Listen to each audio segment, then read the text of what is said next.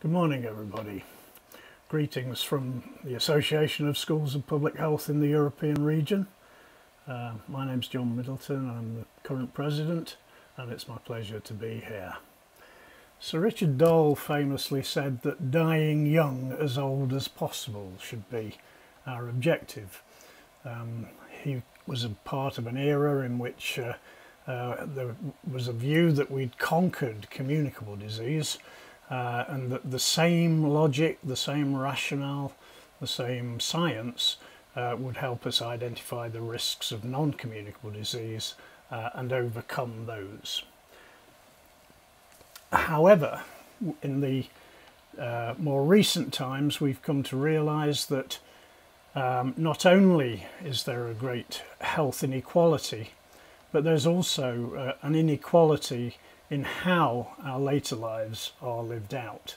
These graphs from Sir Michael Marmot's work in Inequalities in England show on this one the male life expectancy for all of the neighbourhood areas in England, and the higher band is inequality in life expectancy. As we get to the least deprived areas, life expectancy rises to about 85.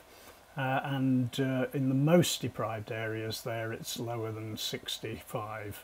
So that is life expectancy in general, and healthy life expectancy is actually much worse, and the inequalities between rich and poor are very much worse as well. So you see that on the left of the screen, most deprived areas healthy life expectancy is only 48.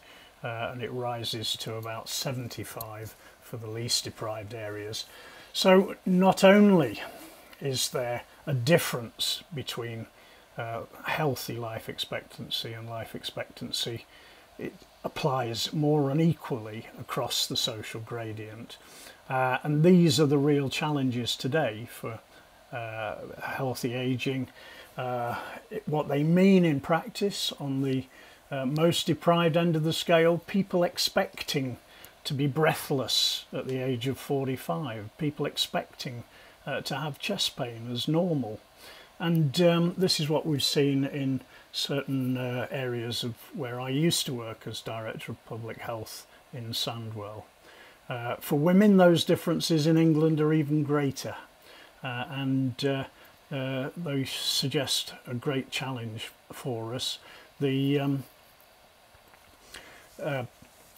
In recent studies, the inequalities in life expectancy between men and women, and particularly for women in the north of England, life expectancy is going down. So this is part of a picture of austerity. Another part of that picture is the diseases of despair. This is the American study of Case and Deaton, and we see those diseases of austerity, diseases of extreme despair and loss of hope, as reflected in alcohol, diabetes and obesity perhaps, and poisonings and lung cancer. Where I used to work as Director of Public Health for 27 years, a place called Sandwell in the West Midlands of England, a highly deprived post-industrial area with large inequalities in health, multicultural community. And in my very first annual report, I suggested that it's not who your doctor is, it's who you vote for that most affects your health. And the idea that healthy public policy can have the biggest influence on how well people stay through their lives, I think is still a very important one. Much of our ill health related to that post-industrial period, 88 scrapyards, 21 foundries, and out of that post-industrial wasteland has come a resurgence of renewal and regeneration through a lot of civic effort, new leisure centres replacing the foundry site, but at the same time we continued to see our detractors, this report from Amanda Platel for the Daily Mail, who made an unannounced visit to Sandwell, described us as fat central. Now, it's true that obesity is a major problem in post-industrial areas, but did she find the real culprit? This analysis might suggest something different. 10 major companies that control most of what we eat. And if you think individual solutions to healthy eating are going to work, then you need to think again and direct our attention to those major sources of ill health that need to be regulated, taxed and controlled.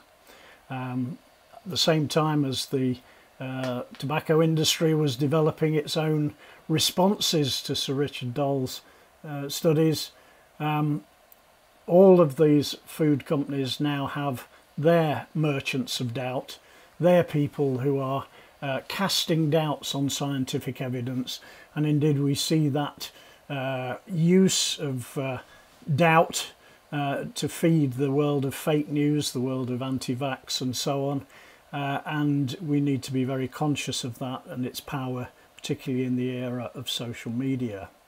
So what would a public health approach to a healthy ageing look like? Good data to describe the health of older people and propose solutions and evaluate written interventions. Knowledge of major causes of ill health and dependency and inequality. A thorough understanding of major causes of ill health, and particularly its social origins: poor environments, poor housing, poor income, and poor life chances.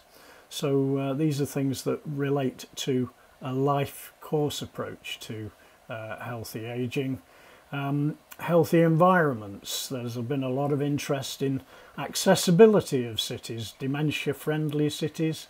Healthy cities has been around for a very long time, and safer cities is another idea around how all of them have the same desire and need to involve town planners to change the urban environment towards a more healthy and more accessible format. We see through the International Alzheimer's Association, the Dementia Friendly Initiative, and an English initiative, the Town Planning Institute, looking at ways in which physical environments can be accessible, address the needs of carers and people with dementia, and easily be negotiated, be recognisable, distinctive, comfortable and safe. The European Union, through its Access City Awards, has sought to create more accessibility as well. This is Breda in Holland, who were the 2019 recipients. But environments also internal to people's houses. This was our 2004 manifesto on smart housing, use of new technologies to enable people with disabilities not to be handicapped. In 2007 to 2013, we commissioned what we called the iHouse, which was showing how you could retrofit a 100-year-old house to make it accessible, to fit it with modern technology that could be easily accessed from local suppliers, and indeed it was a showcase for local industry, and in that sense it was using the health service as an economic regenerator. So what else is there about healthy ageing? Well, it requires strong community involvement, citizen-led activities, support to enable communities to lead and to govern themselves, resources for optimal ageing and intergenerational activities, and perhaps also social prescribing, which I'll come on to later. People need to be seen as assets for health improvement for themselves and their community, not as problems to be treated. And for example, community assets that we have: libraries, leisure centres, open space. Libraries have been particularly important in Sandwell as a vehicle, not just for borrowing books, but as a place a real community centre, and this particular picture of making a friend at your local library, we all know that isolation and loneliness is becoming a major problem of older life, and something which health services are beginning to address. Leisure centres, this is the Portway Centre in Oldbury in Sandwell.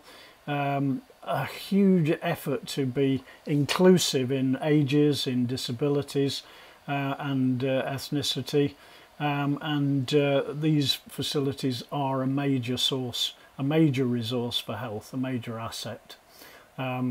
Stride walks, a huge programme of volunteer-led walks in the open spaces of Sandwell, and indeed very powerful movement now, the stride walks and active leisure, very important across the world.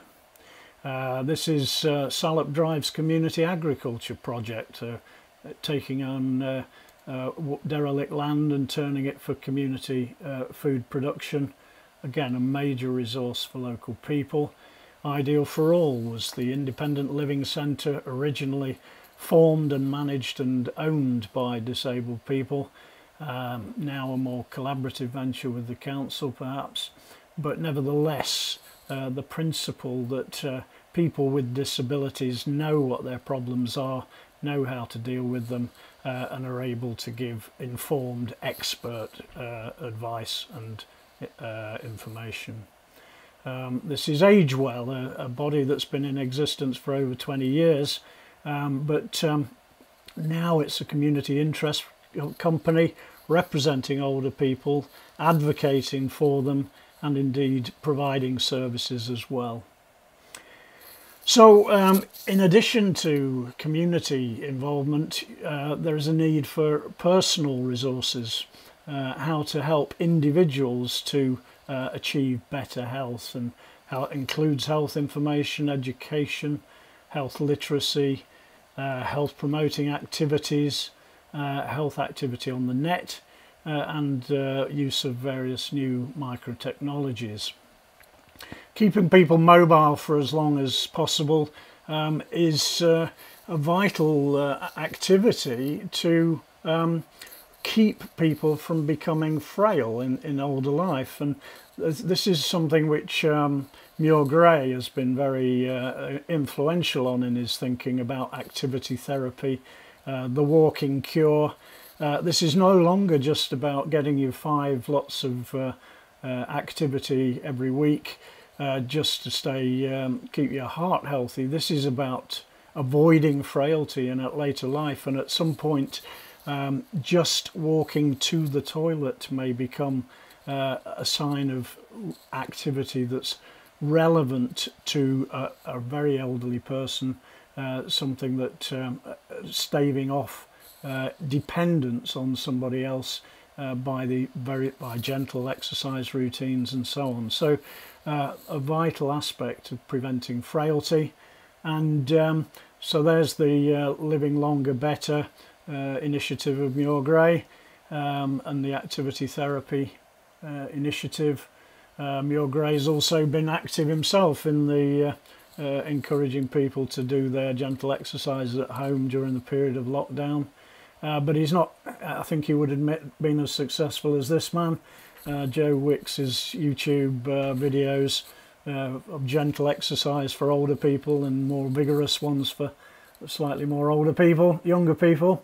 These are a real cult now, and Joe has become something of a lockdown hero.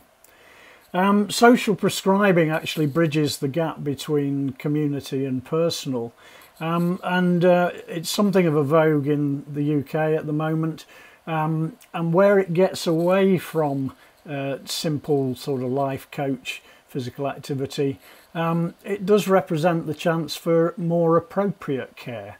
So welfare benefits advice in general practice has been extremely successful in helping people with things that they turn up for advice. Their admission ticket to the general practice is a mental problem, an anxiety problem, when actually what they need is advice about where to increase their income and how they get their benefits entitlements.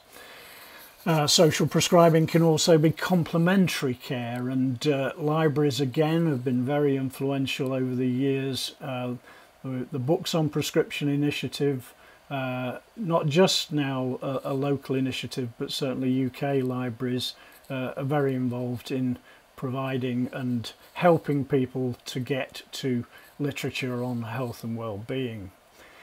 This is the Sandwell Fire Service in action.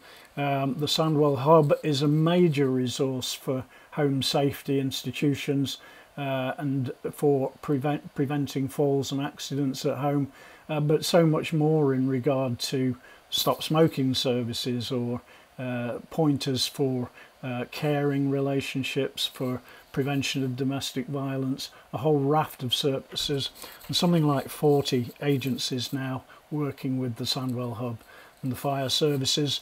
And indeed, fire services across the UK are very active in promoting health and improving people's home conditions. There's a few of the Sandwell Hub partner services there.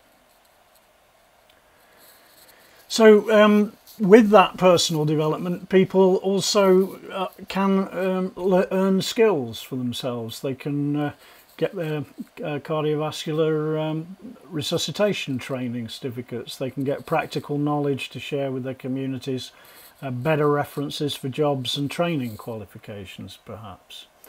But then there's also the role of the health service in promoting healthy ageing. It should be needs-led, it should be person-centred, it should involve individuals and carers in decisions about their care. And it should be geared to prevention and early intervention so that people can do things, not professionals doing what they must do. Community supported activities, and when we come to clinical and social care, we need value-based interventions. We need initiatives like the recent European Commission value-based interventions programme that reported last year. It's also vital that health service are self-critical, that we use clinical audit, that we use evaluation, and that we do appropriate research on questions that we don't know the answers to.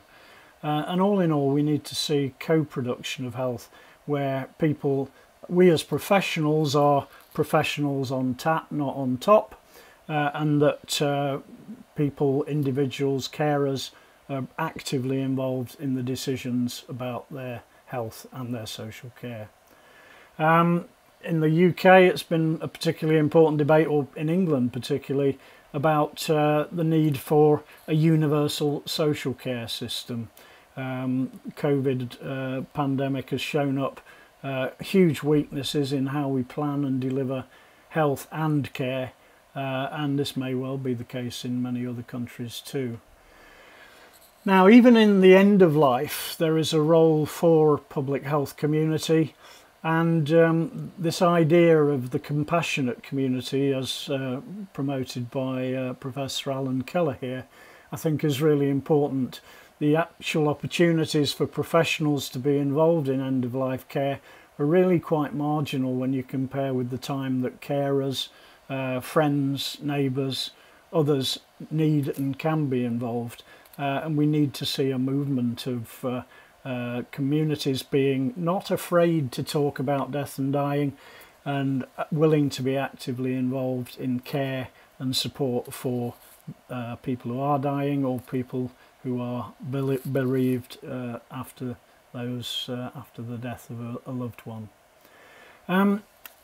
Another aspect where health services can contribute is the idea of a health dividend. This is the corporate citizenship role of health services and how they can contribute to a local economic benefit. So in the King's Fund in 2002 promoted this idea of claiming the health benefit, health dividend. How do health services as employers, travel users, producers of waste, consumers of energy, local procurement of services. How can health services be better involved in the local community?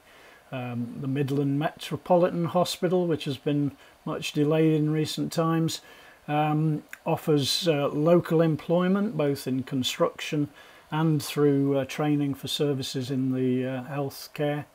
It also offers a prospect of a low carbon footprint and better relocation of key workers into the area. This example from Stoke in the north of the Midlands of England, saving lives with solar.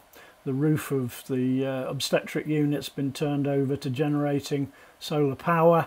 The money that generates then gets ploughed back into an affordable warmth service for older people attending the clinics and being admitted to hospital, and gives people a chance to have an assessment of the affordability of their warmth in their own homes, and hopefully that thermal comfort will then prevent further hospital admission. So the challenges also for public health teaching and learning in the new era. In a paper I published in 2016 called ISIS, Crop Failure and No Antibiotics, I suggested we need a much wider public understanding and desire for public health. We've seen that surge of literacy in epidemiology in the recent pandemic. But we also, in our professional work, need to speak new languages and build new partnerships. International lawyers, political scientists, climate scientists, ecologists, theologians, all of these people need to be people that we deal with, that we talk with, and we build partnerships with. We need to acknowledge that idea of co-producing public health with the public. It's not surrendering expertise, it's sharing it. And we need to be able to challenge fake news, populism, and harness social media and new communications for our benefit and for the benefit of the wider public. And we need to reassert our values, which should include respect, dignity, compassion, autonomy of individuals, equality, fairness, and solidarity. And we need to respect and value people who work with older people. So, summarising the change in our outcomes and our focus, health is to disease as independence is to care. Access is to transport, safety is to policing, and sustainability is to environmental protection. The words that we tend to deal with more are those of our professions and our services. Health, independence, access, safety and sustainability are the goals that we should be aiming for. And finally, a healthy ageing society is an intergenerational society. It's one that respects, acknowledges and values young and old alike, and creates a better future for all our generations to come. Thank you.